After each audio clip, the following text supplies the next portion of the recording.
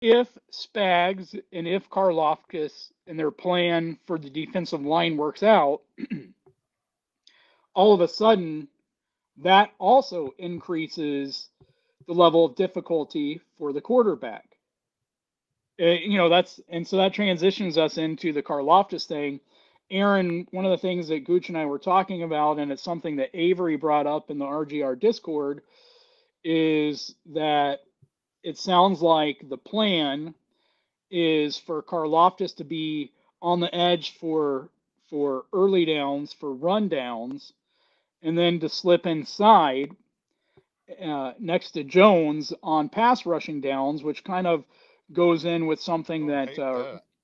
that Ryan Tracy said was that when he looked at Karlaftis, he saw more of a five tech, and so in my mind, if this is the path they take, and we don't know because let's face it, we have no idea what the hell Spag sees when he watches film and what he's thinking when he puts together a game plan. Uh, but And personnel. but if they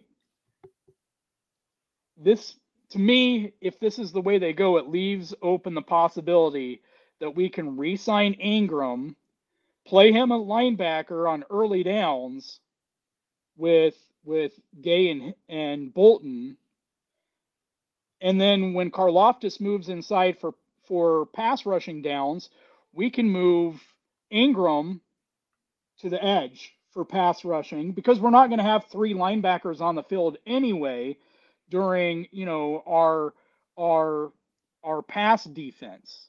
We're just not. We might have one and a linebacker safety hybrid, or we might even go with two, but we're not going to have three. So to me, that would make perfect sense if we did that because from what I've seen of Ingram, he can play the run. I think he was the best edge we had at pass rushing and playing the run last year. So if that was the plan and we could bring him back and have him as on the other side of Gay and Bolton, and then slip down and Karloftis move in, I think that sounds like a pretty good plan for generating pass rush. If you have Karloftis and Jones inside, where Karloftis, where not having the length that you want for an edge rusher is negated because your guards have shorter arms and your centers have shorter arms. Yeah, I don't mind putting him inside on pass rushing downs. That's better for him. And yeah, Ryan saying it, I didn't hear that part, but I can see it. What I've watched of him, he's still only 265, so he's gonna have to put on what 10, 15, 20 more pounds to be able to compete inside in the NFL. And I think he could do it. I don't know if you saw it. I tweeted it out earlier today, but there was a interview. I think it was someone like Mick Schaefer did with Karloftis, and one of the things that he talked about, he was excited about, is because he loves barbecue. He's never been to Kansas City. He loves barbecue, and he's heard about Kansas City barbecue, and he was talking about what his normal order looks like, and it's like a half a pound of pulled pork and a rack of ribs and this and that, and it's like, I think a year in Kansas City, he could be a 330-pound defensive tackle if he keeps eating barbecue the way that, or if he starts eating barbecue in Kansas City the way he says No, that he likes barbecue. no muscle. Well, that's a way to get, I don't know, take up blockers.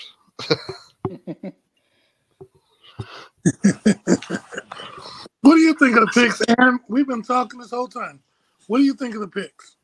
I liked McDuffie. Like I said, I had him as my number three. Of course, I had Booth as my number two, and he's still out there. But there are injury concerns, so I kind of get it. Same thing with Ajabo. They're good talents, We don't know for sure what their ceiling or floor is. I think we somewhat know with Karlaftis what his ceiling and floor are. But they say his best football's ahead of him. I want to see it. I want him to prove it. Because it's all bad behind him. We've got Mike Dana, I guess, will be behind him. I want to see more Wharton. I would like to see Wharton on the outside once in a while. I saw him one play, I want to say, last year, and he was right there at the quarterback. Every time I noticed him, he was causing a fumble, too, besides that. I don't know if he's on Wharton's level, and we all know he was undrafted.